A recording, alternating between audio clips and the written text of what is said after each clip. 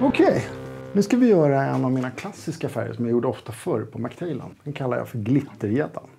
Då behöver vi en McTail blank. Vi tar den här rackaren och så primar vi den med lite vitt. Hobbynox, vita, opaka färg. Tar vi lite grann så här. Täcker vi den. Sen gör vi någonting crazy. Gör rent den. Då tar vi svart. Så. Målar vi halva i svart.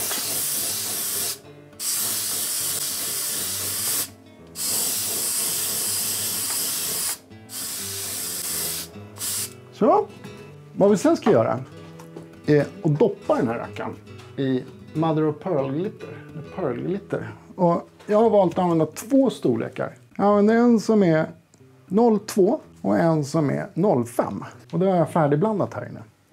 Så det är 50-50, 0,5 och 0,2. Och då är det så här.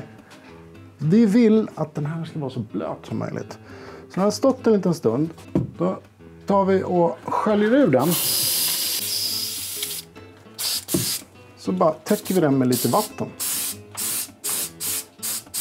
Kolla nu, för nu blir det någonting som är lite coolt. Den här är helt svart. Helt svart på ryggen, vit på buken. Och vi doppar den i det här glittret.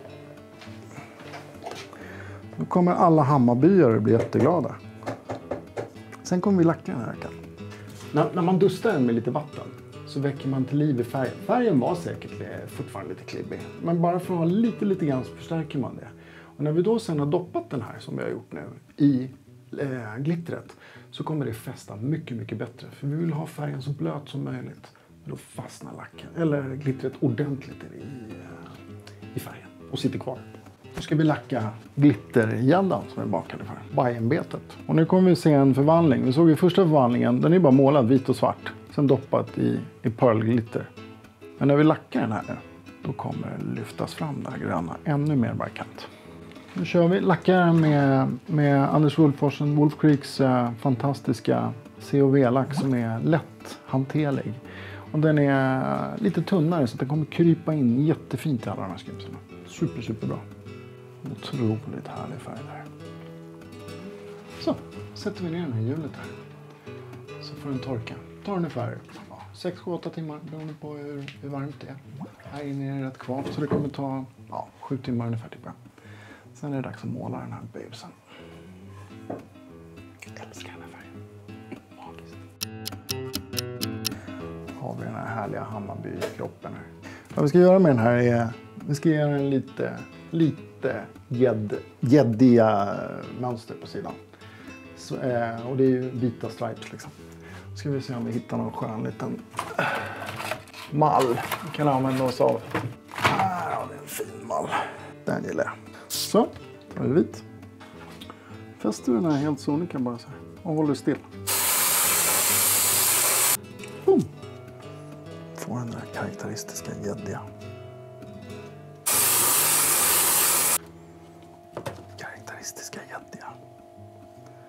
Alright, då är det dags att göra rent den här. Ska vi lägga på lite fluorange på buken som är huggpunkt. Så kommer vi göra en fluorange huggpunkt på sidan. Och så lite svart på ryggen och svart runt ögat. Sen är den här klar. Så, kör vi lite fluorange. Bara en huggpunkt här framme.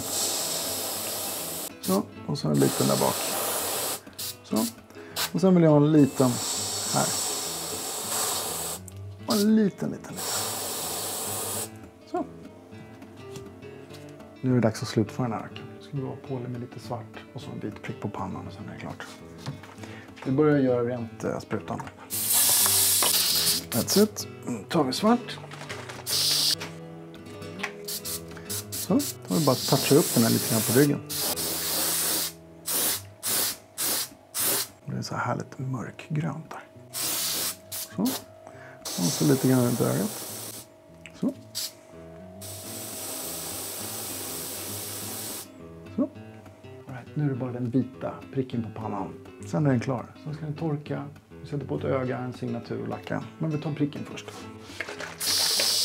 Lite vitt. Voilà. Liquid silver. Nu kommer favoritögonblicket. Jag ska få limma ett öga och signa min underbara Electric Pike. skriva med svart på den här rackaren. Svartzonker. Limmar dit ett ögon. Och då tycker jag att varför jag tar ett liquid silver och inte ett annat färgglatt variant. För att jag vill ha det så elektriskt som möjligt det här. Den är nästan dold. Men sen har det kommit lite ljus där på oss. Bara, vad var det där som dök upp där? Bing, bing, bing, bing. Så. Ska vi bara låta det torka lite grann. Sen lackar vi. Electric Pike. Kör vi 2-komponents epoxy. COV. Med lite mother of pearl opakt. Mother of pearl glitter. 0,2 mm. För att få lite extra spark i det. Kolla vad den kommer fram med.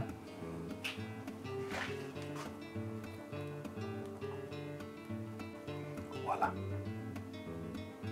Electric Pike.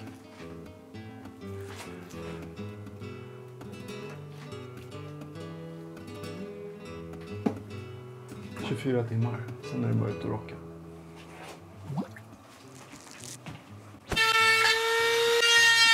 All right, nu ska vi rigga en big deal här på the Electric Pike.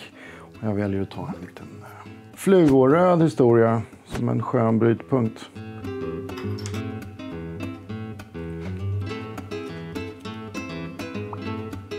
Electric Pike. En liten hottail på den här. Den här ni.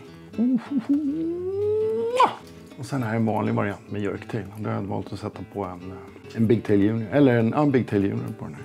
I lite naturligt så att den blir väldigt så här enhetlig. Samma styrka. Electric Pike.